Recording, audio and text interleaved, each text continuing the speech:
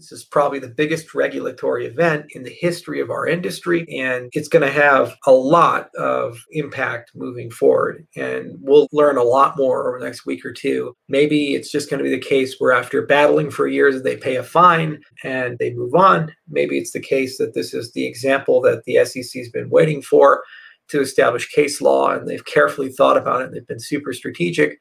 Maybe it's the case that policy is going to so radically change between administrations that this is the Treasury Secretary's last hurrah to try to rock the boat with cryptocurrencies before cryptocurrencies become further legitimized. Who knows?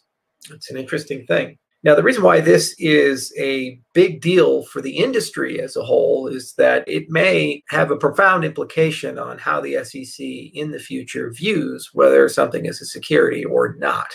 There are a lot of facts and circumstances there that it's just impossible to know where the SEC is going with this until we actually read the court filing. From our part, we're, of course, going to look at it and analyze it.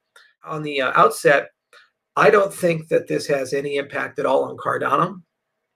Cardano's standing, we're 100 times more decentralized than Bitcoin. There's real use and utility. It's definitely a cryptocurrency platform, and it's just kind of the next generation of things from what you see with Ethereum and Bitcoin.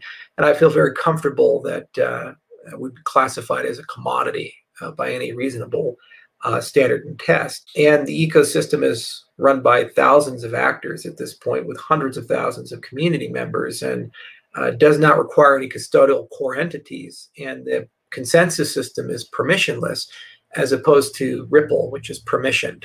I don't think this is going to have any material impact on the third generations, as I said, and no need for panic as an industry as a whole. But it is a really puzzling thing to me that something like this would come out so quickly before one administration ends to another. It's just a bizarre thing.